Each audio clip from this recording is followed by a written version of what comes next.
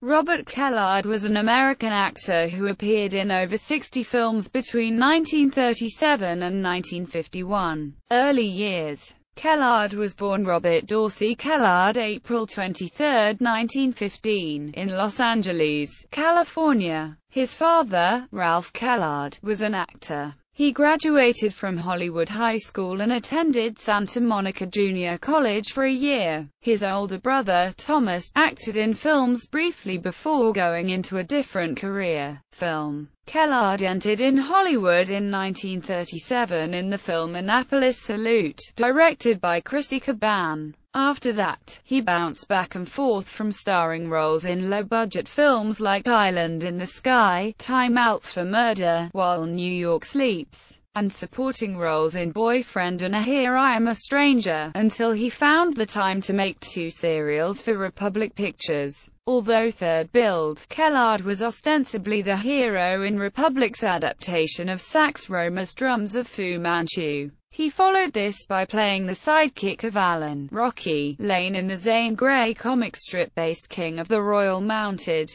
Kellard then starred 2 serials for Columbia Pictures, Perils of the Royal Mounted and Tex Granger, and accepted supporting roles in the films Gilda and the Jolson Story. He also displayed his comedic chops in several Three Stooges comedies, such as Rhythm and Weep, They Stooge Conga and Squareheads of the Round Table. His best-known role with the Stooges was that of the menacing pirate Black Louie in Three Little Pirates. After Kellard signed a contract with Columbia Pictures in 1942, the studio changed his name to Robert Stevens. Stage. On Broadway, Kellard performed in Motherlode and Hitch Your Wagon. Television. Kellard made his last appearance in a 1951 episode of ABC's Western television series, The Lone Ranger. Personal life. Kellard's marriage to Bebe Lamonta ended in divorce in 1942. Death. Kellard died of post-obstructive pneumonia in the Wadsworth VA Medical Center in Los Angeles, California on January 13, 1981 at age 65.